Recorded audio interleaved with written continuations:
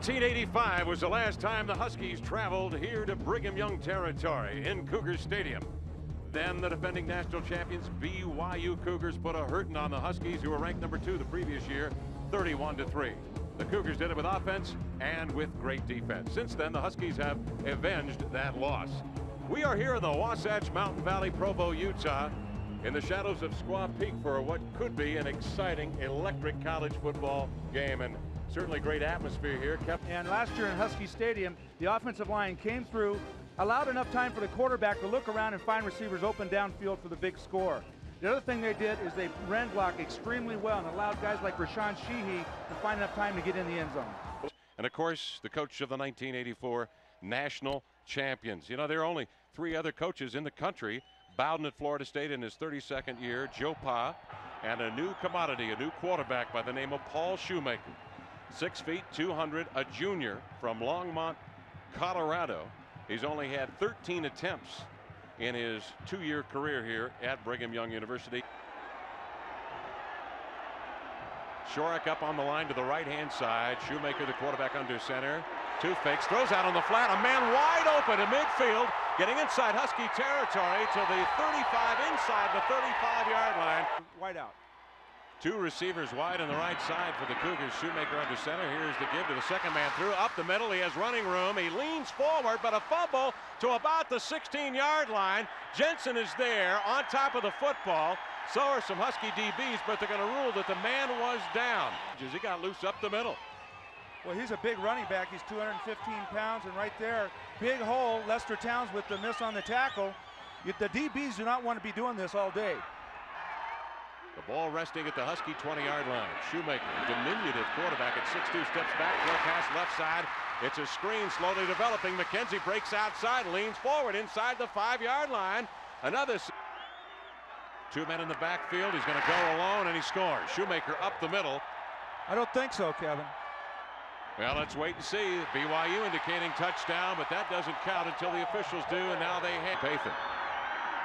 Ewert with a handoff up the middle. Sheehy jukes right, moves left, up the center of the field. He breaks to the 30-yard line, gets out wide to the 20, to the sideline in the foot race, tries to cut back inside the 10 to the 5, leads to the 1-yard line before he is brought down. There was Sean running away from him. Here's the handoff. It is Reed up the middle for the touchdown, and the Huskies score. And they are quickly back in the ball. Left and right, the man in motion, Sataki. Here's Shoemaker, fake give, naked bootleg, nearly tripped up in the backfield. He's going to get away. He's going to be picked up by the secondary. Towns gives chase out to the right side. Oh my! Nigel Burton came in the line of scrimmage. Now settle in on the right side in a tight end position for the Cougars. Shoemaker back to throw, looking to the left side. They set up the screen, and McKenzie steps by 2 tacklers, angles his way to the center of the field, still on his feet, wrapped up by 2 tacklers and brought down. And hitting him right on the shoulder, forcing him into another rock. Shoemaker with a give off to the left side, slanting to the 50 inside Husky territory, down to about the 4. And 21 yards to go. Here's Shoemaker back to throw from the shotgun, looking to the right side, going to throw a little screen pass outside, but the Huskies cover that up beautifully.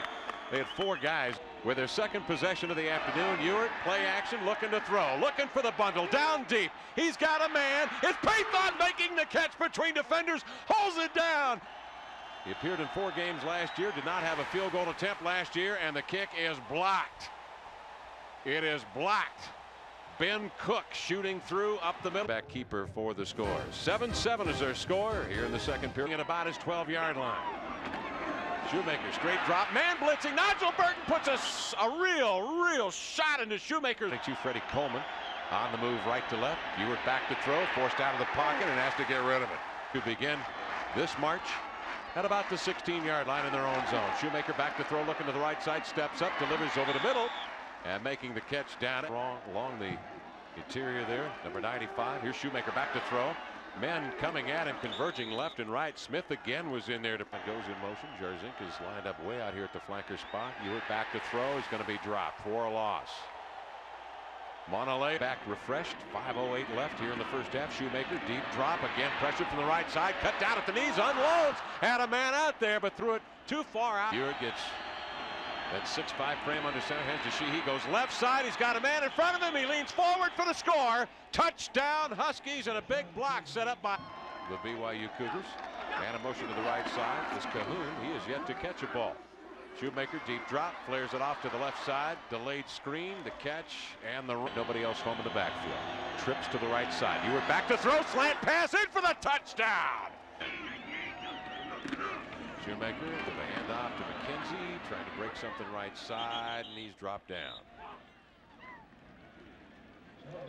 That should be it, huh, Kev? Will Snowden actually with a carry, and he's dropped down, and that will end the first half of play.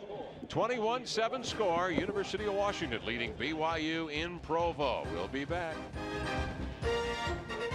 1-7. Second and 8 for the Huskies. Ewert the handoff to Sheehy. Works his way up the middle. Gets a block. Coleman seals off the left side. Freeing Sheehy for the gainer. He's to the 40. 35, 30. Could go the distance. He's down to the 10 with blocking. 3, 2, 1. Do we have a touchdown? No. Well, so here are the Huskies. First and about 2 to go. And they give off to the right side. And I think it was Wood who might have spun his way into the end zone. Let's see.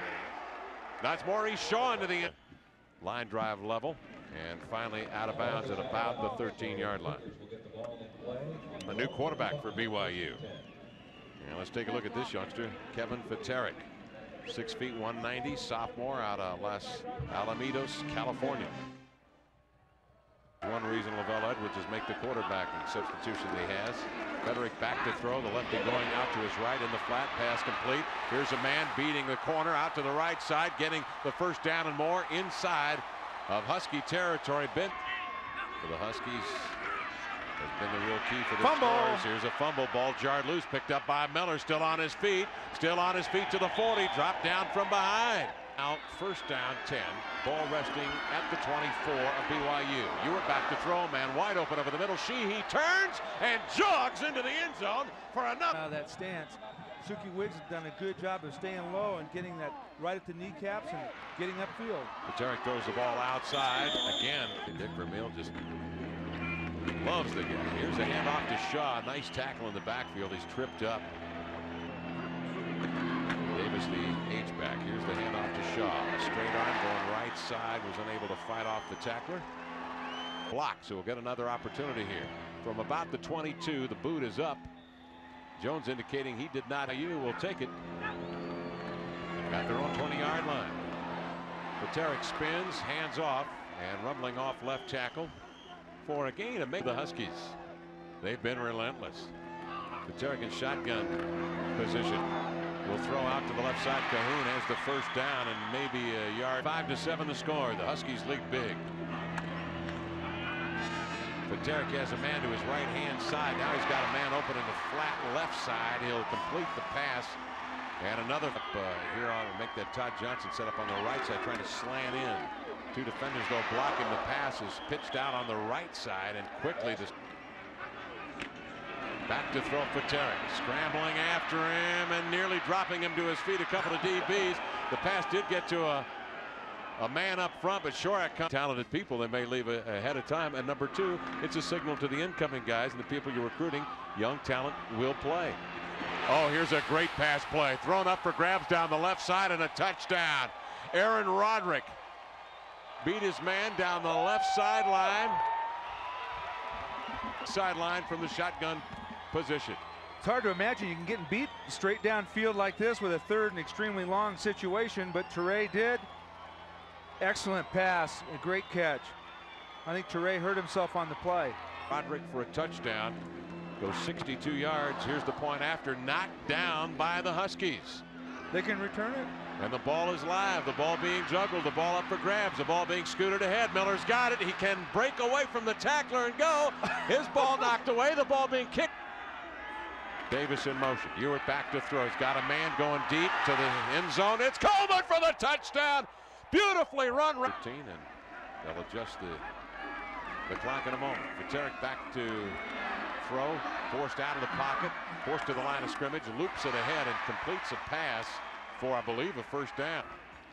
We're here today. The Huskies lead it 42-13. Fiteric back to throw, forced out of the pocket. Scrambling off to the left side, throws back to his right. Difficult pass for the lefty to make. Complete pass, but juggled by the receiver. Live ball up for grabs and recovered finally. From the far hash mark, Marcus Tuiasosopo, the handoff to Harris, churning his legs high. Fterik, the quarterback, the number 2 on the depth chart, started the second half throwing out left flat, complete little button hook spin. Losing the defender over there is Cahoon, and then he is wrapped up as the rest of the Huskies talking about earlier. One sack and not many pressures that we can remember. Here's a pass over the middle. Right to the head. Fterik dropping back in the pocket, looking to the left, now to the right. He's got Cahoon in the end zone and a touchdown. And again, it was Mr. Butler victimized by Ben Cahoon.